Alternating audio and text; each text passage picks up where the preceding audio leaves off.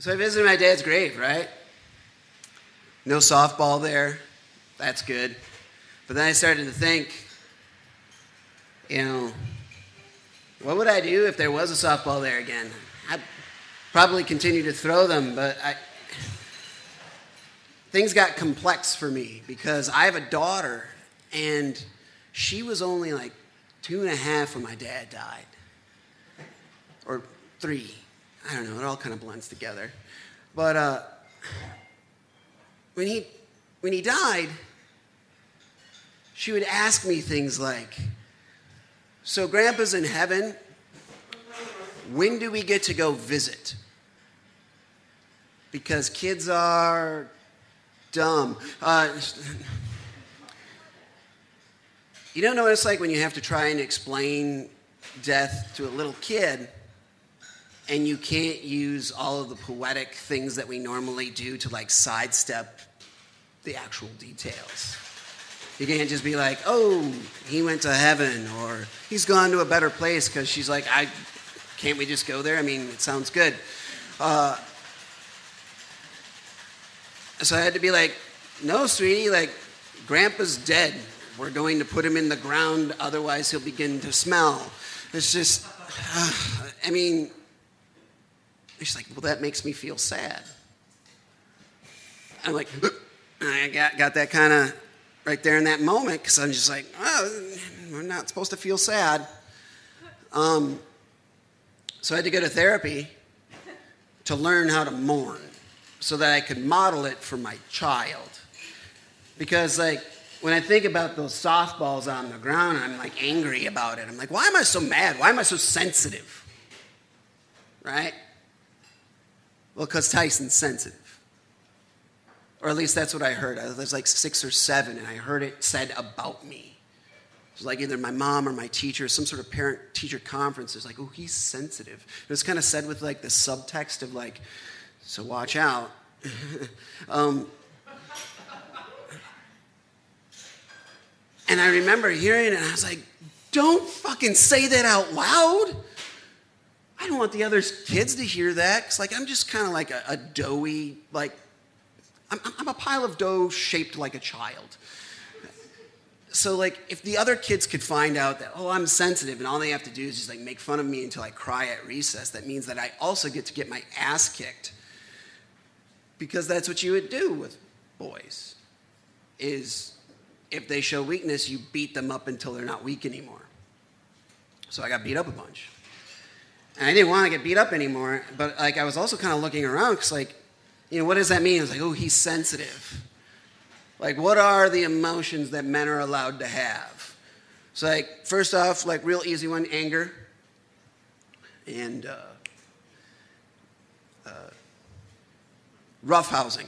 You have roughhousing, and they're allowed to feel drunk. And I didn't know this at the time when I was a child, but I also found out that like, the final emotion that men can have is coming.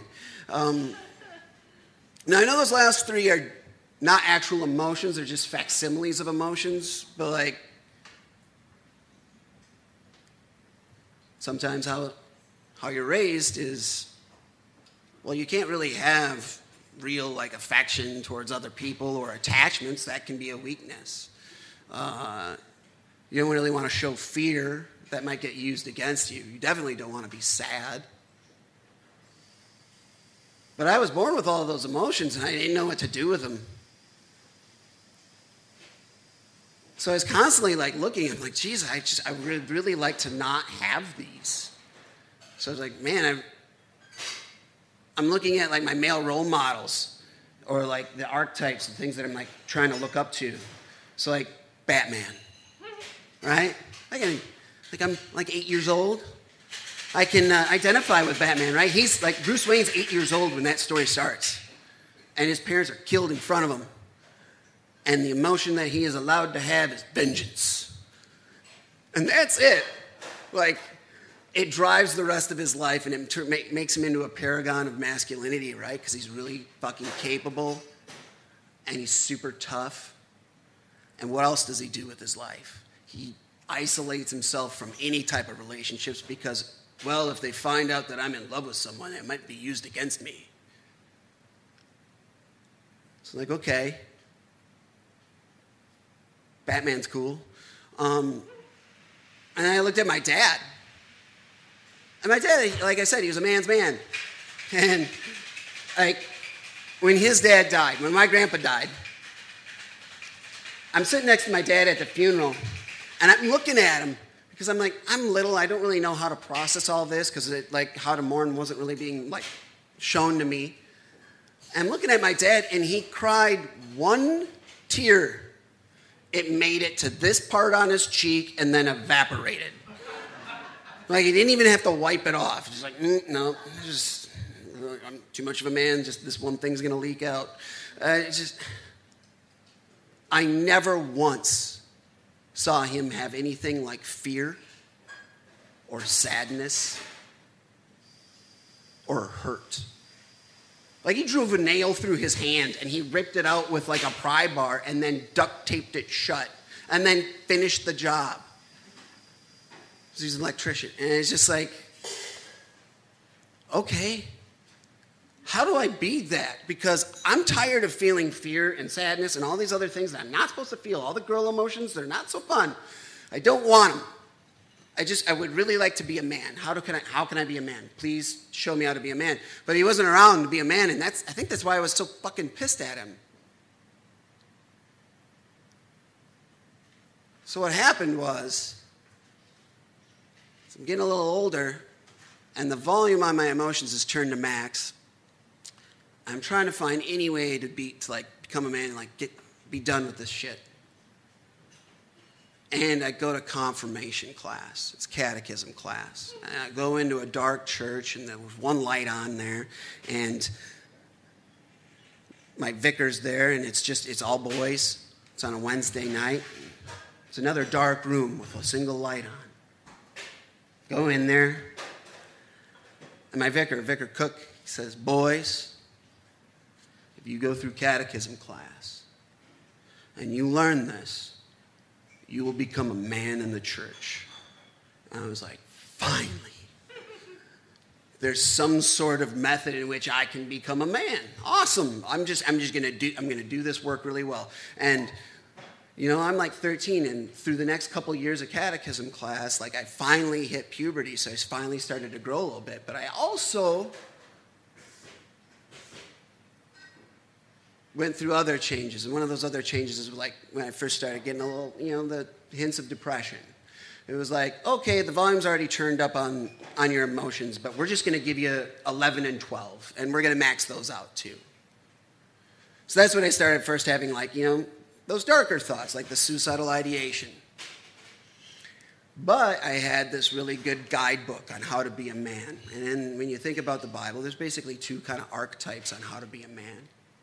There's the first one, which is be the champion and subjugate everything and rule your home and defend against everything else and that kind of fuckwad. And I knew I couldn't be that. I knew I couldn't be that because all I ever did was get my ass kicked at recess. No one was going to listen to me. I wasn't going to be that type of man. So the other archetype of masculinity was the martyr. And there's two main martyrs. There's Job and there's John the Baptist. And I like New Testament. So I was like, John the Baptist, he's pretty cool. So all you have to do to be a martyr is you just never complain. You just take whatever you have and you live a life of shit. And then you die and you get your heavenly reward. So I was like, okay, I'll just take everything that I got and all these thoughts. I'll just put it down here and I'll just leave it there. And that's what I did until I was 39. And then things obviously started to break down. I don't know. I kind of think of it like day drinking. All right, stay with me on this one. I know I'm running a little long. Then you guys woke up on a Saturday to day drink, and you're let's say it's 10 a.m. You crack your first beer, and you have a cookout, and then like it gets to be like dinner time, and you're like 15 beers in. But you take a break for dinner, and you eat dinner, and then you have a nice dessert afterwards. And then after you get done with the dessert, you're like, hey, I feel pretty good. I think I'm sober again. We could probably drive somewhere and go do something else. But you're not sober. You've just gotten used to the feeling of being drunk.